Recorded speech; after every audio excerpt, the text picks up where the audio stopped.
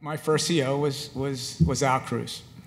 And one thing when I said he was a little bit visionary is about certain things, like the ball was coming and he wanted to do just not a event, he wanted to do the event, right? So, as only Al will do. So we ended up on the Queen Mary, and the guest honor was a gentleman named Pete Conrad, who was the third man to walk on the moon. And so with that said, I ended up as the captain in charge of the ceremony. And so when Mr. Conrad got to the Queen Mary that night, I went and found him. He was a retired Navy captain.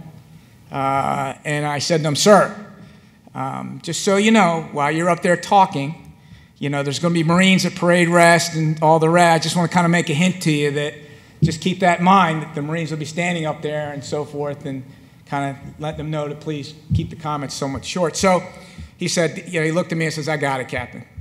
And when it was his time to speak, he simply said he wanted to add a little bit to Marine Corps history. And what he said is that when he was a test pilot in 1964 in Texas, that he was flying a plane malfunctioned, it crashed, and the backseat was a Marine Corps captain that died.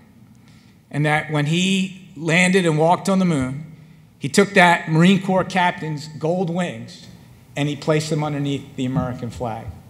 And what he wanted to add to Marine Corps history was, don't let ever be said that a Marine had not walked on the moon. And that's all he said, and he stopped. And then later in the evening, he came and found me, and he said, "Captain, was that short enough for you?" And I said, "Yes." I said, "Yeah, wait." He said, "What did you think?" I go, "Well, that was just a wonderful sentiment." He goes, "Well, it was more than a sentiment. Because what I was really trying to say to you all was what makes it so tremendous about your service is the fact that you're passing on our traditions, everything about us, from generation to generation. And those traditions, what makes us so special as Americans." And I hope everyone understood that tonight. So I say that in closing because, as I kind of joked when I started, as I see the group here, I know how much commitment and time is spent helping our service members, helping our families, helping so many parts of us. And just so really, it is a thank you from all of us for everything that you have done for us.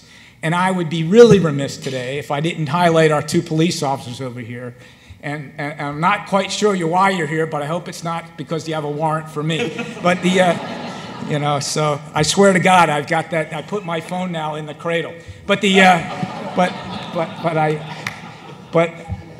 I will say to you two gentlemen, thanks for being here today. And anything that's said about who we are, doubly applies for who you are, because it is amazing challenges that you face today.